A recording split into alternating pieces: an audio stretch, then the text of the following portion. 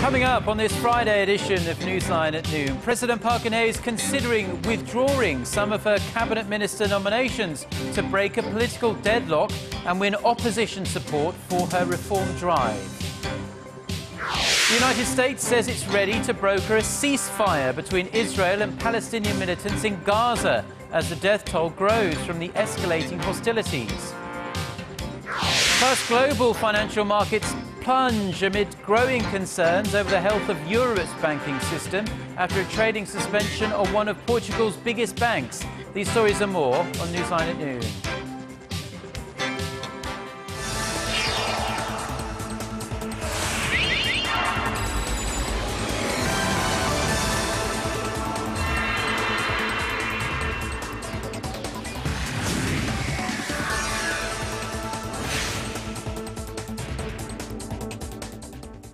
It's New Friday, July 11th here in Korea. Thanks for tuning in. Live from Seoul, I'm Jin-ju. Good to have you with us. I'm Mark Broom. Our top story this lunchtime. President Park Geun-hye, who made attempts to renew dialogue with the two main rival political parties this week, has a very important decision to make.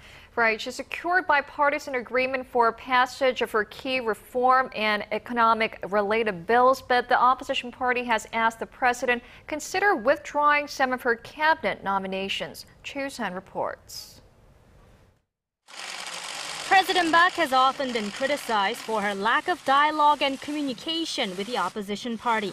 She countered that criticism this week by meeting with the ruling and opposition party's floor leadership for the very first time. The president and both parties' floor leaders met for talks, and the fact that we are going to meet on a regular basis means we are restoring politics. A major development from Thursday's talks was an agreement to pass within a month a bill designed to prevent a repeat of tragedies like April's deadly ferry accident. With an aim to pass the special legislation on the Sewol-ho ferry at the July 16th plenary session, the policy chiefs of the two parties will start negotiating the bill with the standing committees. The ruling and opposition sides also agreed to seek passage of the government's post-ferry disaster reform bills and bills aimed at revitalizing the economy in August. But with 5 of President Park's 8 cabinet nominees now confirmed by the parliament, the opposition is requesting that the president specifically reconsider 2 of the 3 remaining nominees for their alleged thesis plagiarism and false testimony. Although the president can appoint her cabinet without parliamentary confirmation, there's a big political risk if she goes ahead without considering the opposition's request. On the other hand, the president also cannot afford further delays in her government and public sector reform plans after her 2 failed prime minister nominations. Choi You-sun, Arirang News. President Park Geun-hye's chief aide Kim Ki-chun has rejected claims that the presidential office of Cheongwade is the ultimate control tower in dealing with disasters. Speaking at a meeting of the Special National Assembly Committee on the Sewol-ho ferry disaster on Thursday, the presidential chief of staff said the Central Disaster and Safety Countermeasures headquarters under the Security Ministry played the role of the control tower. He went on to say that the presidential office is only responsible for reporting the situation to the president, not for ordering rescue operations. Kim has come under fire from lawmakers who say he is responsible for mishandling the rescue operations. The president's chief aide criticized the Coast Guard's sloppy handling of the situation, but said the main culprits were the ferry's captain and crew who abandoned the passengers. And moving on, the United States and China say they see eye to eye on North Korea's denuclearization. Wrapping up their 2-day annual talks in Beijing Thursday, both sides agreed about the important urgency of curbing Pyongyang's nuclear weapons program, but they remain divided on how they will approach and persuade the communist state to do so. Shimyeon-gil reports. The U.S. and China promised closer cooperation on denuclearizing North Korea at the 6th round of U.S.-China strategic and economic dialogue. The U.S. says China shares the same strategic goal and that Beijing must use its unique role to persuade Pyongyang to give up its nuclear ambitions. However, the U.S. State Department declined to comment on whether Washington and Beijing had agreed to enforce sanctions on North Korea more rigorously. China has been an important partner in the implementation of sanctions, and even as recently as last year, they took a number of important steps.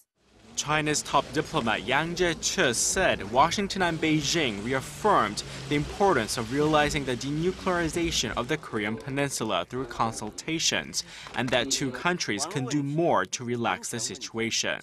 During a meeting with Chinese President Xi Jinping, U.S. Secretary of State John Kerry said both Washington and Beijing agreed to work harder.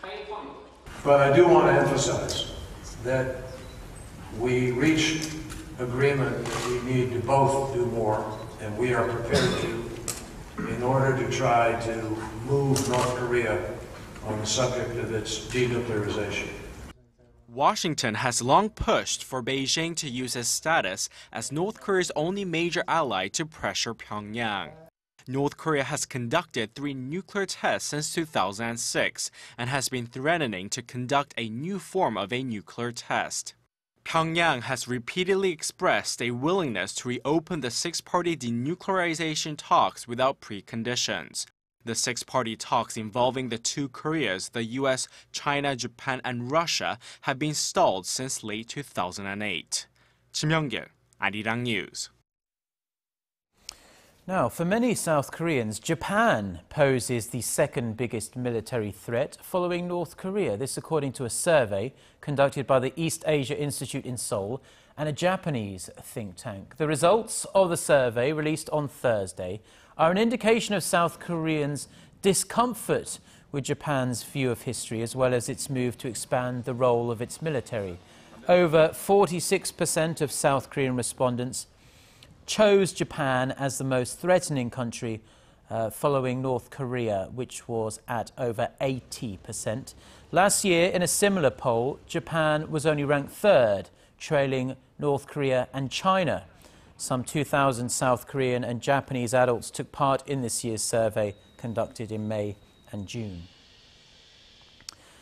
More than 60 years of separation have made North and South Korea extremely different places. And although Koreans from both sides of the border share essentially the same language now, their understanding of one another is extremely limited.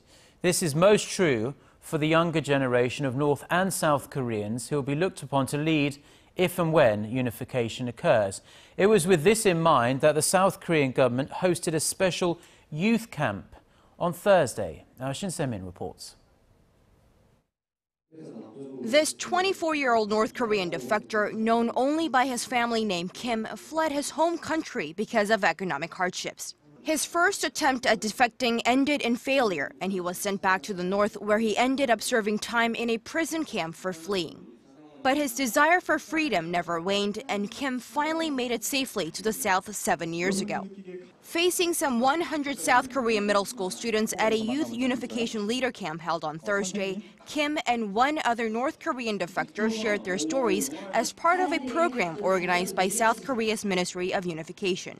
The goal is to raise awareness among younger South Koreans about their neighbors to the north and prepare them for possible unification in the future. Now that Kim is legally a South Korean citizen, he says he wants to study. I want to study so I am prepared for the future, especially when the two Koreas unite, because I have to help those North Koreans adjust to the changes. And until that day comes, South Korean students have goals of their own. Spreading the vision for unification is something I continue to do with my friends, so eventually I can go to the North and better appreciate our history through cultural assets. Although we were brought up under different political systems as Korean people, it is our job to embrace all people until we can freely commute anywhere on the peninsula. Shin Se-min, Arirang News.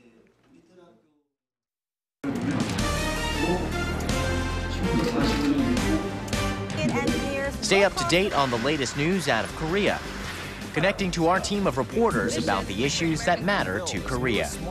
On air, on your mobile, online. Find out more about Korea on Newsline at noon with Mark Broom and Jin-ju. I'm Jin-ju. Market researcher, strategy analytics, said Thursday that LG Electronics brought in about 11. Global stock markets slept on fresh concerns over the health of a leading Portuguese bank. The latest crisis in the European nation is raising fears that the country could fall into financial trouble once again. Hwang Jie tells us more. Stock markets in the United States and especially in Europe took a massive hit on Thursday. France lost almost 60 points, and in England, the markets dropped 45 points. Wall Street recovered most of its nerve at the opening of trading, with the Dow losing 70 points, the S&P 500 falling 8, and the Nasdaq 22 points. So what is haunting the market? The soundness of Portugal's top bank, Banco Espírito Santo. The tension centers on Espírito Santo International, the largest shareholder in the bank. It allegedly missed a debt payment this week and was held responsible for accounting irregularities. Amid the feeble pace of economic recovery in Europe, analysts say the rally in global stock markets shows that investors are still very worried about the overall financial health of the region.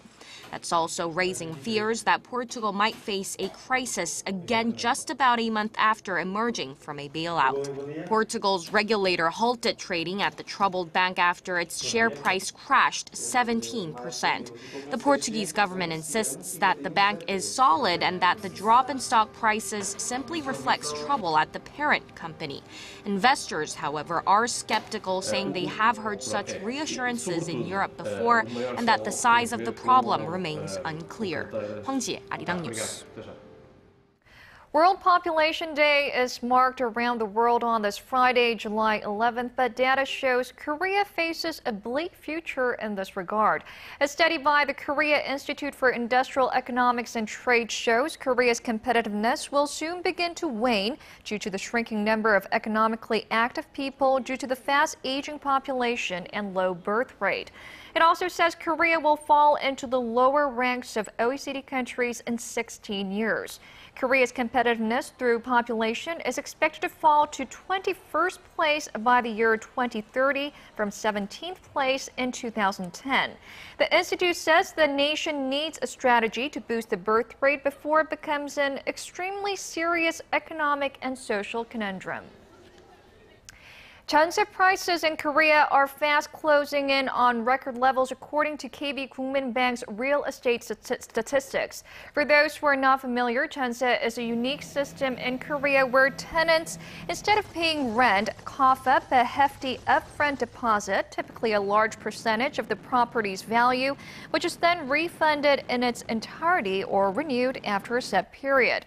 The nation's Jeonse to purchase price ratio climbed to a near 69% last month, a single percentage point shy of its highest level on record set in October 2001. The southwestern city of Gwangju showed the highest at 78%, followed by the southeastern city of Daegu. Seoul was at 64%. Analysts attribute the upward trend to a growing number of people feeling less inclined to buy because of uncertainties about the housing market. Now, another science fiction fixture has become a reality. Korea's LG Display, the flat screen maker of LG Group, has unveiled an 18-inch flexible OLED panel. The panel can be rolled into a cylinder with a radius of just 3 centimeters without affecting its functionality. The display maker also revealed a transparent OLED panel of the same size with a transmittance of 30%. LG plans to develop both transparent and rollable panels of more than 60 inches by 2017 in a bid to lead the race in the display market.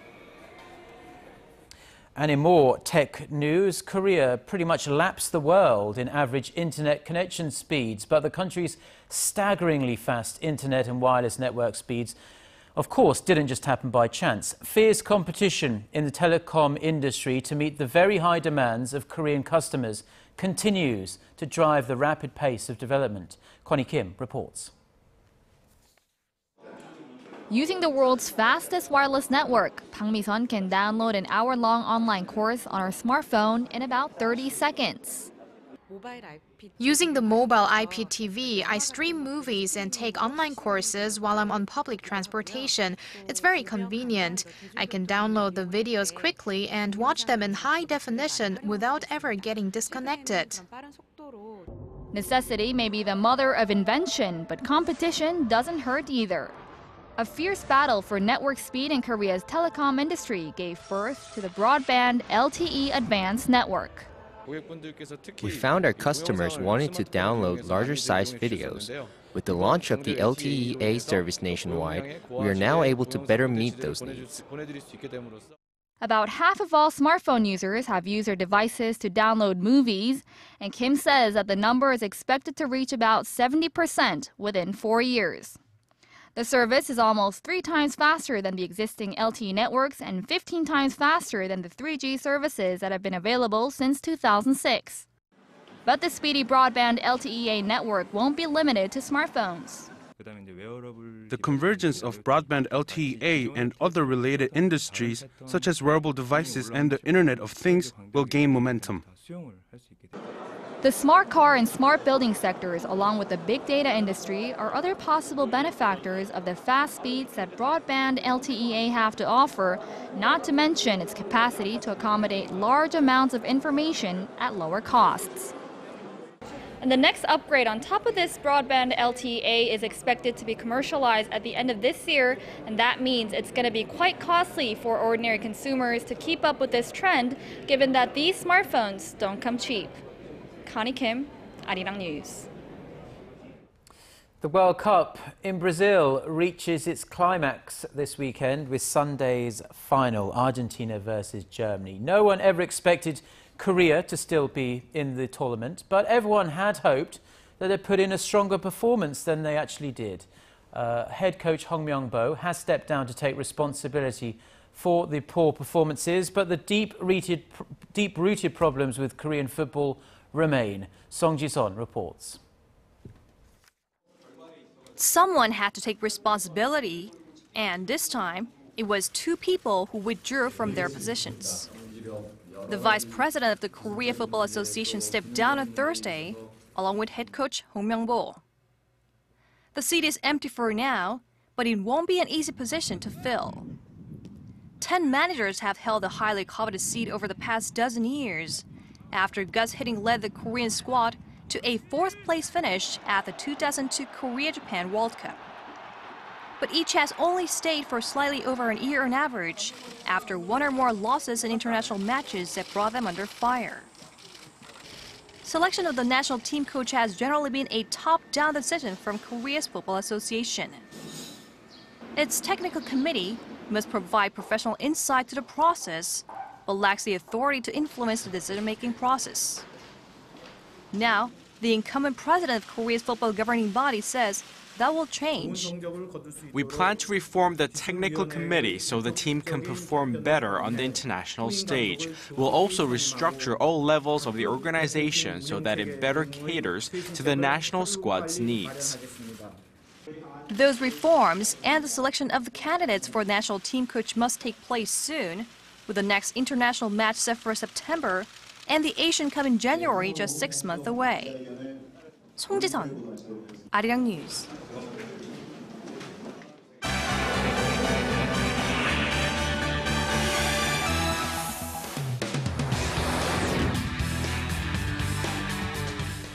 Time now for a look through the international headlines we're following on this Friday. For that, we turn to our Eunice Kim standing by at the news center. Yes, Eunice, at least 88 Palestinians now reported dead in the only 3-day-old crisis on the Gaza Strip. And US President Barack Obama said the US is ready now to broker a ceasefire. Hi guys, that's right. World leaders are now calling for restraint as UN Secretary General Ban Ki-moon had also hours earlier appealed for a ceasefire between battling Israelis and Palestinian militants. Kwon So-ah has this report. The U.S. says it's willing to broker a ceasefire between Israel and Hamas. The White House said U.S. President Barack Obama told Israeli Prime Minister Benjamin Netanyahu on the phone Thursday that he's ready to help end the escalating hostilities on the Gaza Strip. He also reiterated that Israel has the right to defend itself against Palestinians' rocket attacks. Secretary of State John Kerry spoke to his Egyptian counterpart, trying to make him use Egypt's influence in easing the situation, as the country played an important role in brokering an Israel-Hamas ceasefire 2 years ago. The surge in rocket fire was triggered amid an Israeli crackdown on Hamas members, which began after the abduction and killing of 3 Israeli teenagers last month. A suspected revenge murder of a Palestinian teenager followed a few days later. Hamas has reportedly launched over 550 rockets into civilian areas in Israel.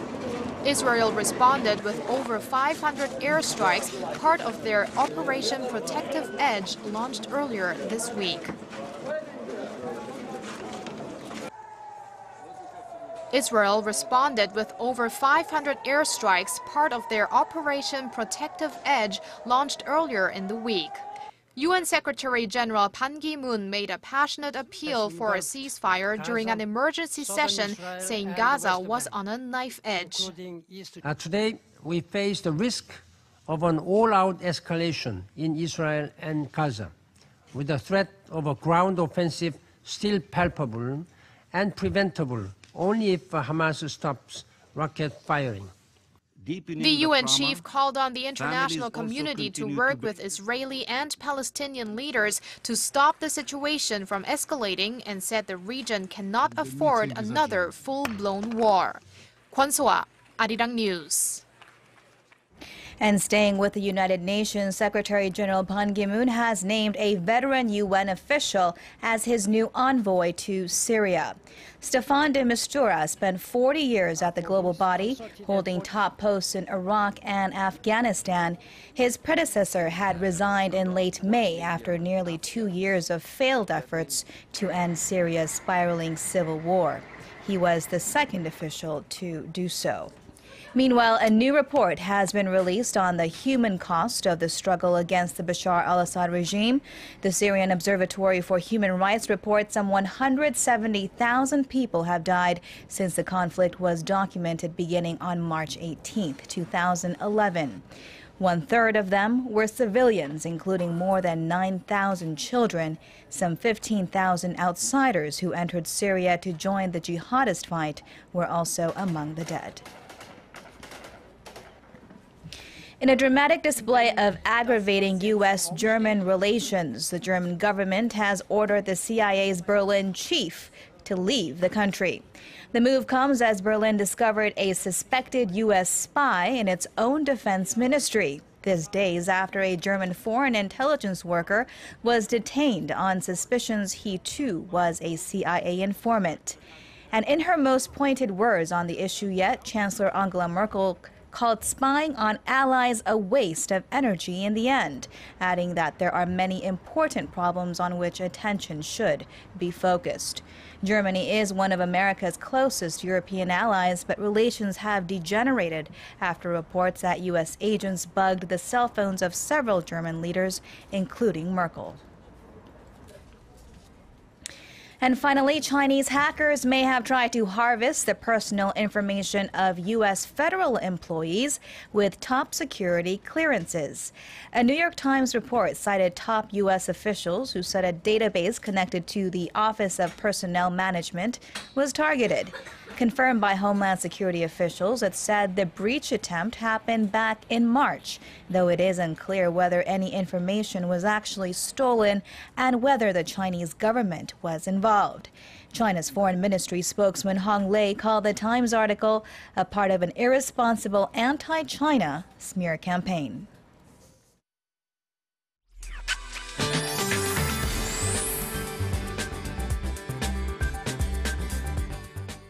Good afternoon. Well, it's going to be another sizzling hot day today. The high in Daegu is expected to soar to 34 degrees Celsius, but it could feel hotter than the actual temperatures due to the dazzling sunshine. Though right now we are seeing few clouds covering up the peninsula, but it will get sunnier as the day goes on. So don't forget to gear up with sun protection items. And as we can see, heat wave advisories have been expanded and advisory have been upgraded to warnings in some regions. So try to stay indoors between 11 a.m. and 4 p.m. because this is when the sun is at its strongest. Young children and older adults should be especially careful.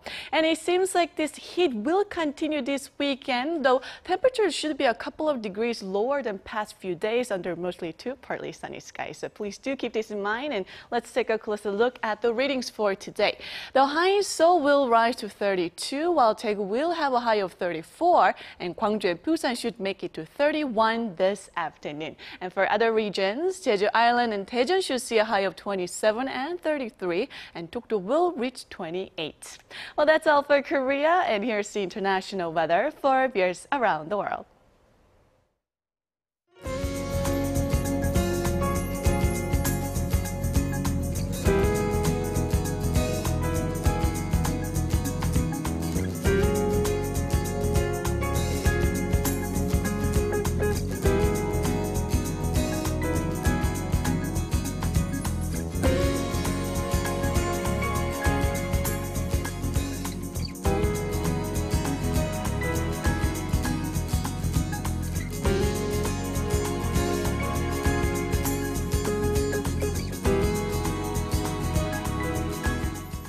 And those are the stories we're following at this hour.